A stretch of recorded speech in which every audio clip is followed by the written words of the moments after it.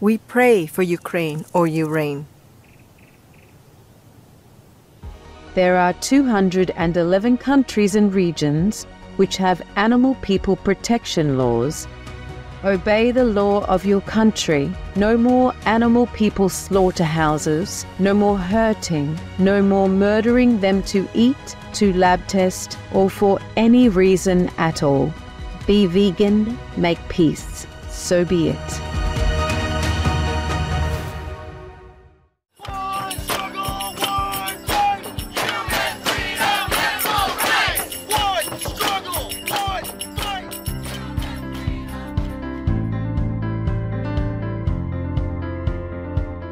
No more hurting animals, humans and beasts.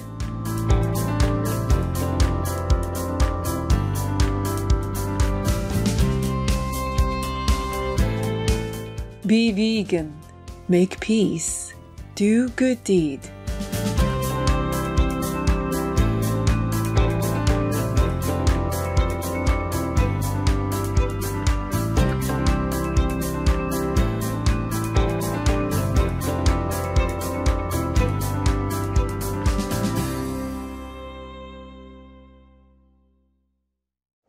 Our programs offer many languages. Please visit suprememastertv.com/schedule.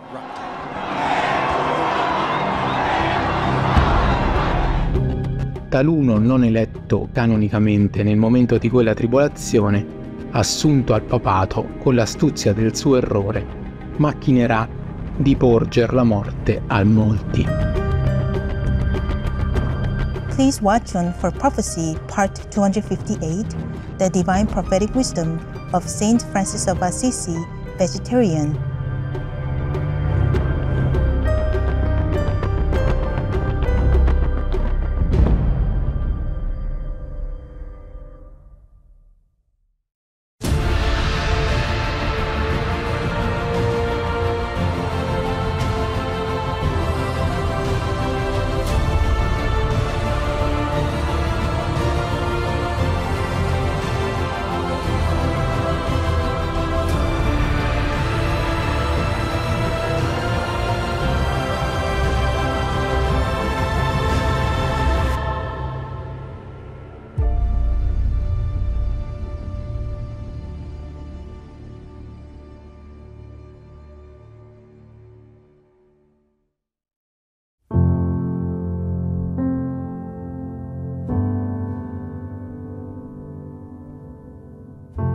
Do you think aggression is an excuse to murder someone? I believe that all animals deserve respect, and animals struggling with aggressive behaviors deserve patience and compassion. When a human child has aggressive behaviors, we get them help, we don't kill them. Why should this be any different? Zoe Rosenberg, vegan.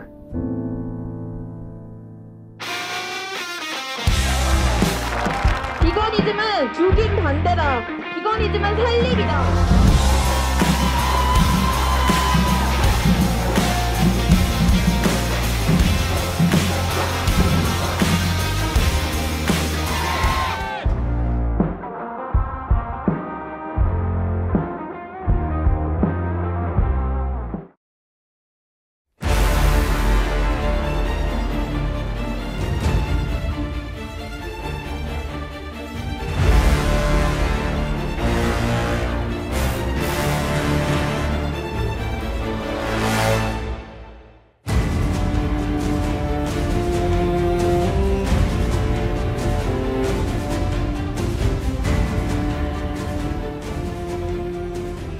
Warm greetings, esteemed viewers.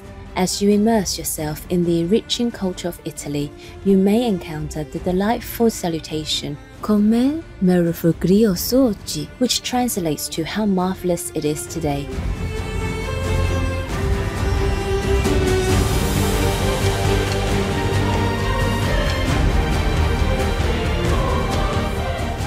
I am Chiara, an artist devoted to the restoration of frescoes, so that their timeless beauty may continue to be appreciated for generations to come.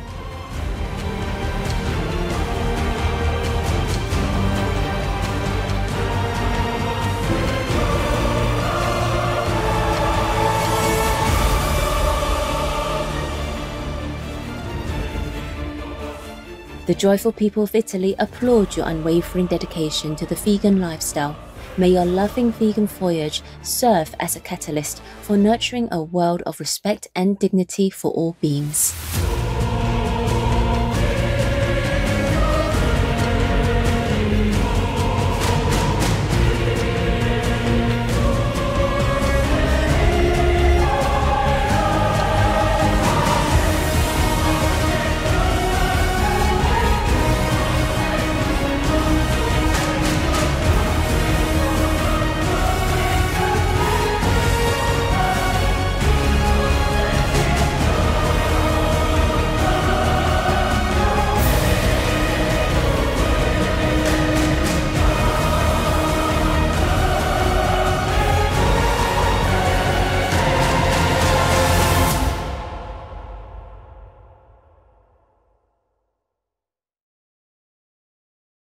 Throughout the history of mankind, the divine messages are often shrouded in mystery. Prophets, messiahs, or whichever names you call them, are often persecuted and oppressed, their words obscured. But how do we distinguish the true from the false? To do so, one can only rely on the divine's guidance, and the truth will reveal itself to those who earnestly seek it.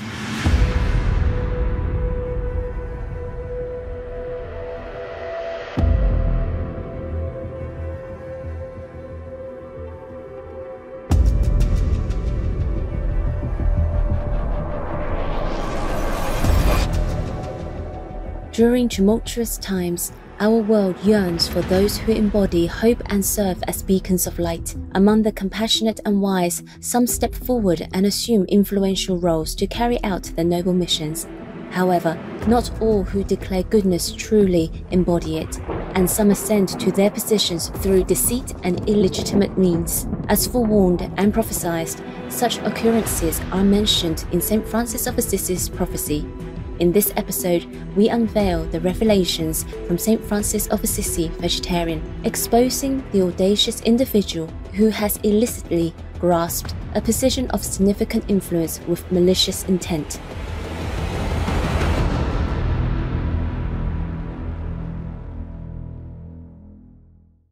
After having received the stigmata of Christ, the venerated St. Francis of Assisi lived in constant pain and almost totally blind for 2 years. Shortly before his physical departure, St. Francis of Assisi called all members of his order and foretold them of the coming great tribulations and the danger of a false pope. Che avverrebbe un grande scisma e una grave tribolazione nella Chiesa.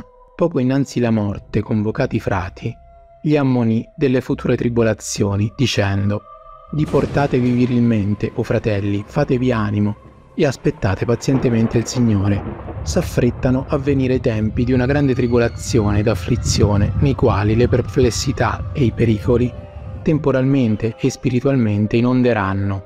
Si raffredderà la carità di molti, e sovrabbonderà l'iniquità dei malvagi».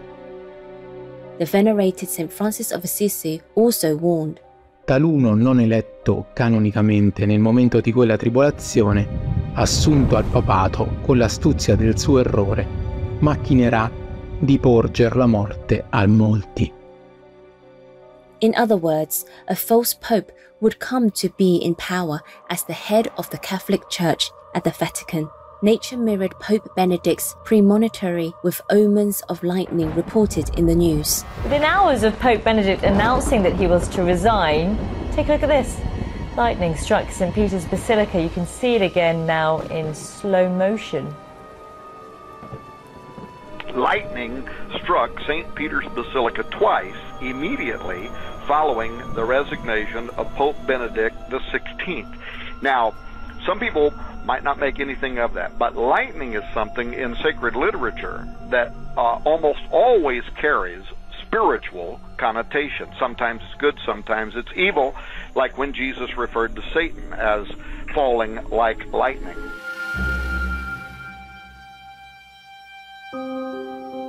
Who were these cautions concerning? Following Pope Benedict's unexpected resignation, the optimistic anticipation and hope for a new pope were high.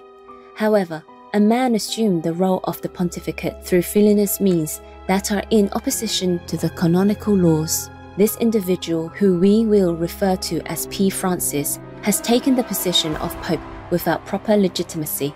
He thus lacks recognition by many as an official Pope.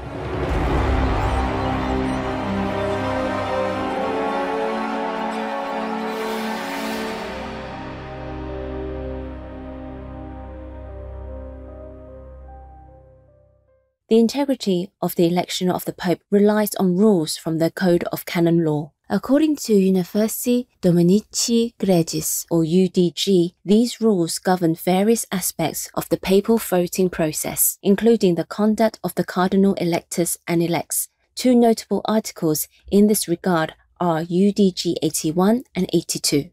UDG Section 81 is a decree related to the conduct of cardinal electors, specifically concerning their non-participation from taking part in making any agreements, promises, or commitments that could influence their vote in favor of a particular individual. UDG Section 82 restricts cardinals prior to the election from making any agreements or commitments that could influence their actions or decisions in the event of their election as Pope. Universi Dominici Gregis, Section 81. The cardinal electors shall further abstain from any form of pact, agreement, promise, or other commitment of any kind which could oblige them to give or deny their vote to a person or persons. If this were in fact done even under oath, I decree that such a commitment shall be null and void, and that no one shall be bound to observe it. And I hereby impose the penalty of excommunication latae sententiae. Universi Dominici Gregis, Section 82. I likewise forbid the cardinals before the election to enter into any stipulations, committing themselves of common accord to a certain course of action, should one of them be elevated to the pontificate.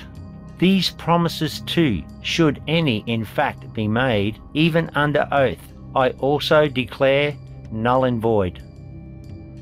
Universi Dominici Gregis, Section 76.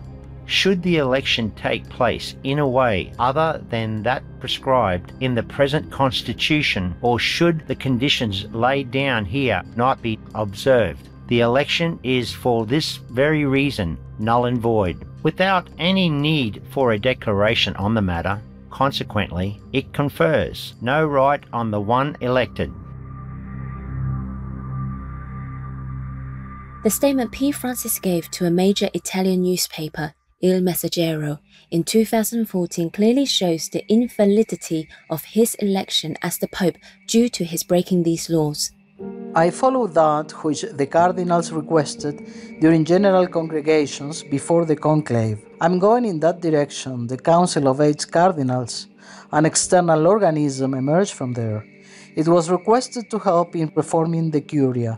My decisions are the fruit of the meetings before the conclave. I have done nothing alone.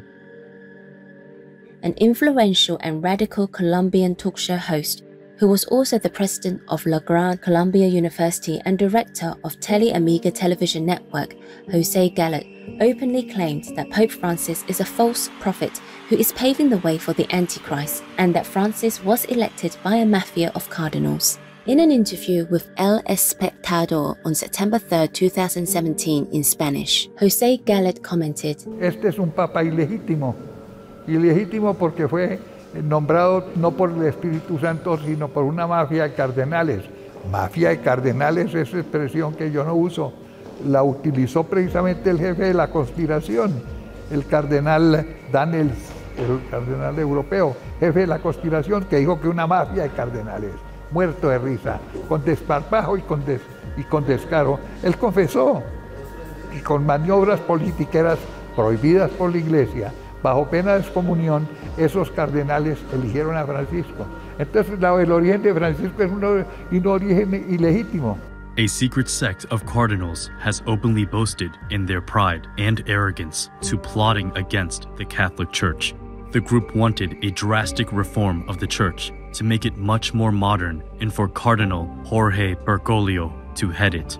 Cardinal Daniels, September 24th, 2015. De groep van St. Gallen, dat is een soort naam die deftig is. Maar eigenlijk zeiden wij van onszelf en van die groep de maffia. Wanneer paus Johannes Paulus II sterft in 2005, schuift de groep al de huidige paus naar voren als zijn opvolgers. In 2013 heeft deze groep eigenlijk wel haar streven bereikt, namelijk met de keuze van paus Franciscus. Cardinal Godfried Daniels was a key member of the very St. Gallen Mafia he mentioned in 2015, a group of powerful churchmen who worked behind the scenes to get Pope Francis elected in 2013. Their goal? According to historian Henry Sire, to gather these powerful, like-minded prelates together to use their vast networks of contacts to bring about what political analysts would recognize as regime change, discarding priestly celibacy, offering communion to divorced and civilly remarried Catholics, voting for pro-abortion politicians, and normalizing homosexuality. According to German journalist and author Paul Bade, in an interview conducted by the National Catholic Register, at the invitation of Cardinal Silvestrini, the St. Gallen group met in Villa Nazareth. The purpose of the meeting? To prevent the election of Joseph Ratzinger. This meeting, called by Silvestrini, was held, according to Bade, only 3 days after Karol Wojtyła, or John Paul II's, death. The 2005 conclave proved unsuccessful for the St. Gallen Mafia, as Ratzinger was elected, but 2013 was another story. Pope Francis was the candidate of the St. Gallen lobby, whose object is a change in church teaching, a relaxation of discipline on sexual morality, and this is what Pope Francis is implementing. We have come to a point that even simple people with little knowledge of doctrinal issues understand that we have a non-Catholic Pope, at least in strict sense of the term.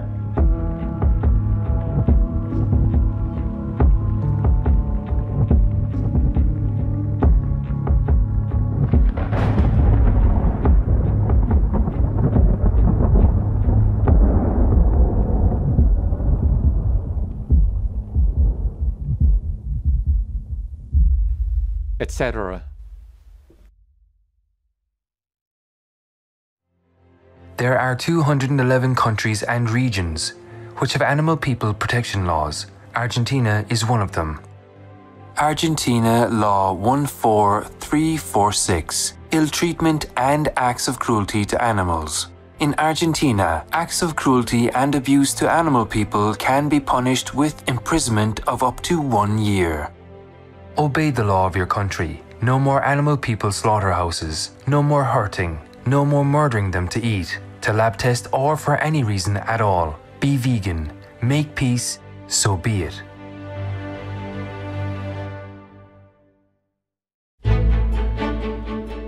Vegan, because we are no killers.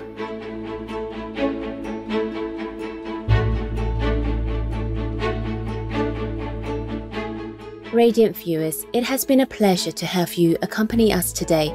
Please tune in again next week as we explore more insights shared by the gentle St. Francis of Assisi vegetarian.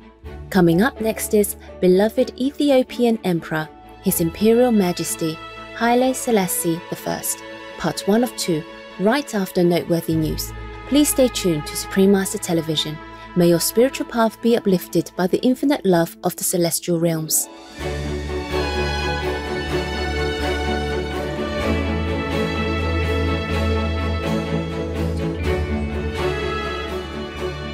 Be vegan, make peace, do good deeds. Heaven Godspeed. Russia, leave Ukraine or you reign now. Peace be with you too. Our programs offer many languages. Please visit suprememastertv.com/schedule and suprememastertv.com/AP. Nos programmes offrent plusieurs langues. Veuillez visiter suprememastertv.com/schedule et suprememastertv.com/AP. Nuestros programas ofrecen varios idiomas. Visiten suprememastertv.com/schedule y suprememastertv.com/AP. ਸਾਡੇ programme ਪੇਸ਼ ਕਰਦੇ ਹਨ ਅਨੇਕ ਭਾਸ਼ਾਵਾਂ। ਕਿਰਪਾ ਦੇਖੋ suprememastertv.com/schedule ਅਤੇ suprememastertv.com/AP